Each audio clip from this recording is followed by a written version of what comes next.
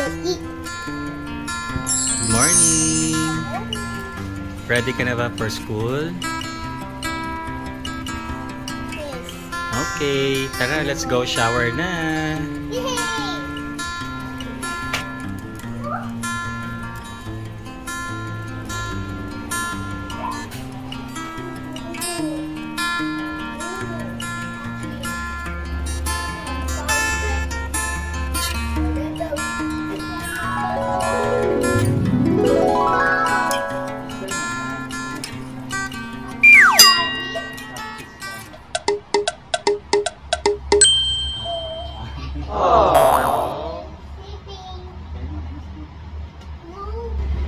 So ayun na guys, ready na siya for his school, and today samahan ko kami sa kanyang routine sa kanyang online class.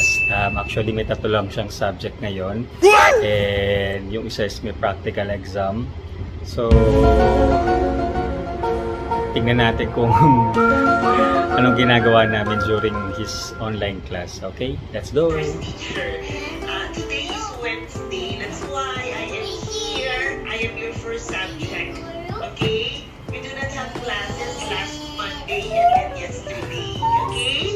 That's why today you see me first, okay? Okay, so let's start. Hala, PE niya pala ngayon. So ano ibig sabihin nun? Sasama din ako?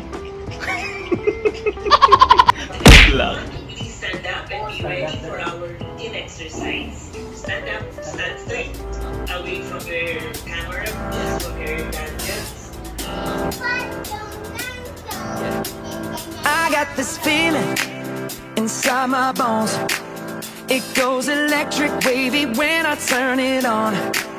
Off from my city, off from my home. We're flying up no ceiling when we in our zone. I got that sunshine in my pocket, got that good soul in my feet. I feel that hot blood in my body when it drops. Ooh, I can't take my eyes off of it, moving so phenomenally. You're more like the way we rock it, so don't stop. And under the lights when everything goes, nowhere to hide when I'm getting. Medyo napagod ako doon ah. Pati ako nag-warm up sa PE sa class ni Cedric. So tapos na yung first class niya, then hi! Then meron sa uling second activity, yung second subject niya. So hindi ko alam kung na-double check ko ba kung meron bang assignment or something. Pero alam ko meron eh. I-check ko muna sa group nila, and tara, tignan natin kung meron ang project. So ito na nga guys, meron nga siyang assignment for today, November 3. I-check natin sa kitchen kung merong mga to. Sana meron. Yes. Okay? Let's go! Let's go time! May project ngayon si Cedric, so check natin sa kusina kung meron. Sana meron kasi nakalimutan namin na bumili. Double check na lang natin kung anong meron natin. Ayun, buti may extra pa akong ice bucket ba to? Yan, kailangan daw yan. Tapos marshmallow something. Marshmallow. This one. Okay, close it na. Later. Then, a piece of macaroni, 10 pieces. Ayun! Elbow macaroni, 20 pieces. Yes! Okay. Macaroni. We will get that. And what's the other one? Ano ba yun? Ayun! Okay. So, kompleto na. Kailangan na lang ng tong.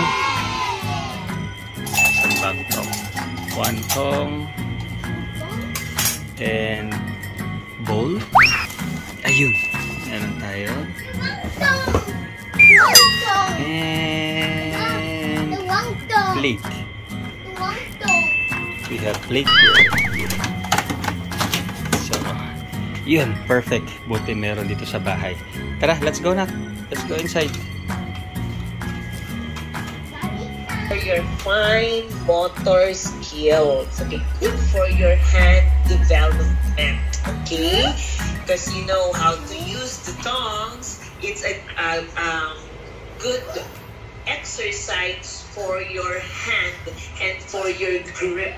Okay, so let's start. Let's take a look at this video. Hello, building. See?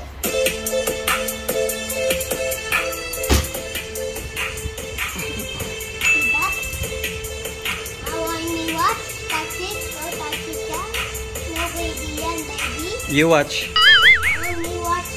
Okay, you watch that and you will do it later.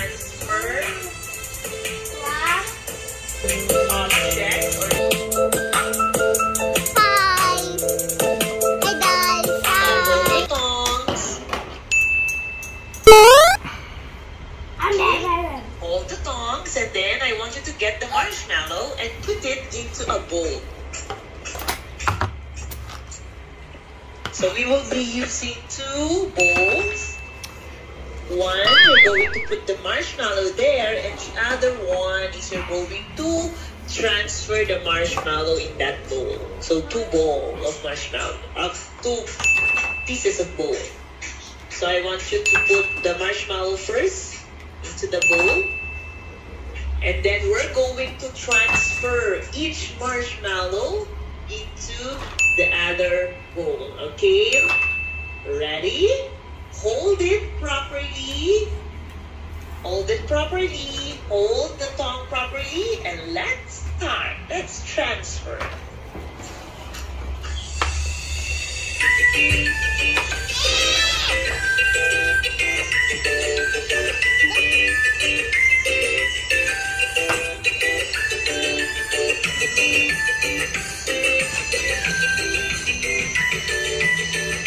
Pasta into the bowl. The next now is we're going to transfer the elbow pasta macaroni. Ready? Oh, you do it, huh? You transfer the macaroni here in the bowl. Okay, one by one.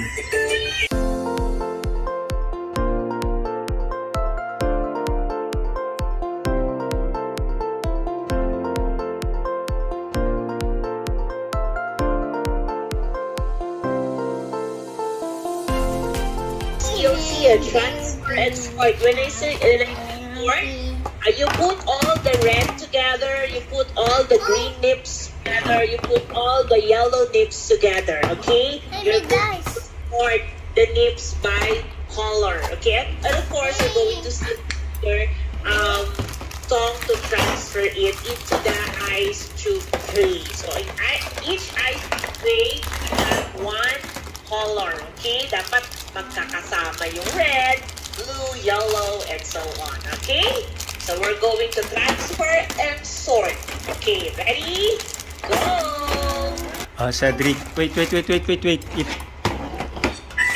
You have to put one by one color, okay? Orange. No, use your tongue. Use tongue. Get the orange. Orange, put there.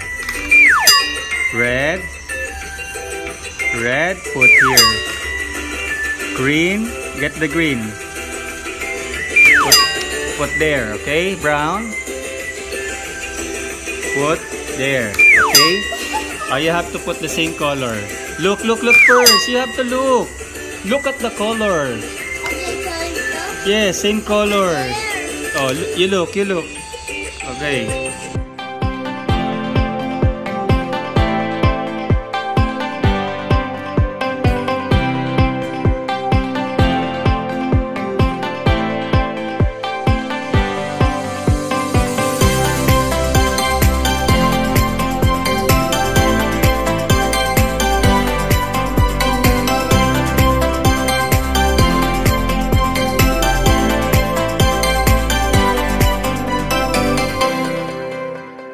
Sandali lang po.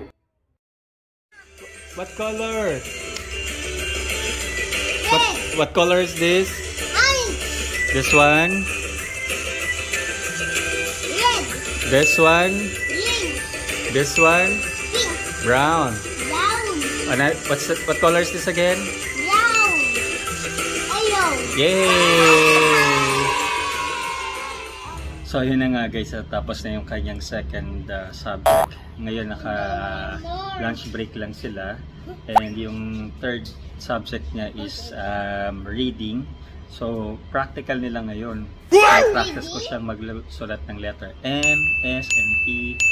So bago matapos yung kanilang second grading is kailangan matapos yung practical nila. So good luck kasi ang bagal magsulat nito eh. Yun mo, check natin. You write S. You write S. Write S. There? Yes. Big There? S. Right. There? Okay. My little is too.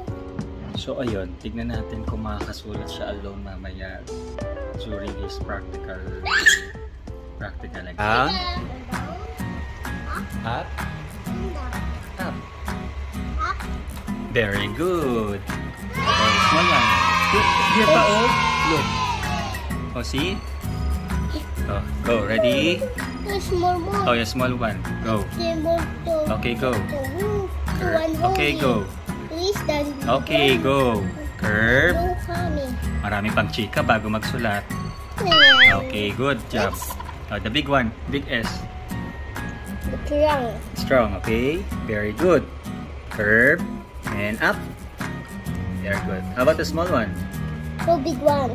That's the smallest one. Small S. The small. Okay, very good. Next. I done.